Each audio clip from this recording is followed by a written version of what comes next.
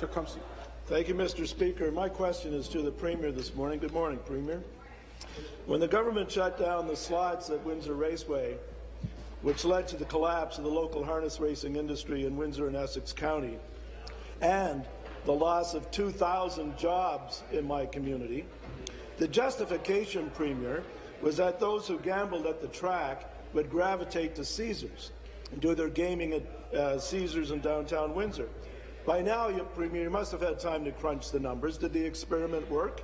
How much additional revenue has been realized at Caesars since the slots at the track were shut down and so many people, 2,000 people, were left without good-paying jobs in my community?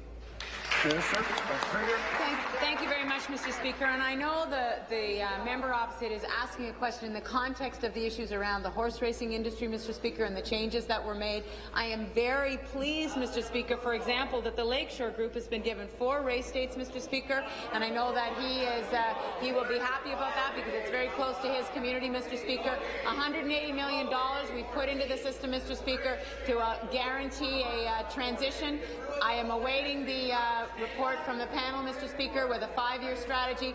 We want the horse racing industry to be sustainable, Mr. Speaker. It was not transparent. It was not clear how the funding was working, Mr. Speaker, and we had many opportunities for input on that. We made a decision. The Drummond report put forward a suggestion. We made that decision. But, Mr. Speaker, we have made it clear that we want to have a sustainable horse racing industry in Ontario, and we're well on track to do that.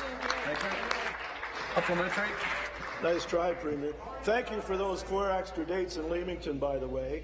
The member from Essex and myself were there yesterday to show support. No one from your government or the official opposition were, but we were.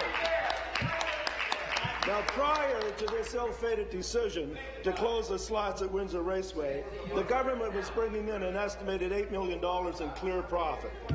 $8 million, Premier, is nothing to sneeze at.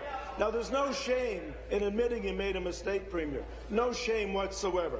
Will this government reopen the slots at Windsor Raceway, breathe new life back into the provincial harness racing industry, get those 2,000 people back to work, and demonstrate to the people in this province, Premier, when you say it, you mean it. When you stand up, as you did so repeatedly this morning, and said that jobs are a priority to your government.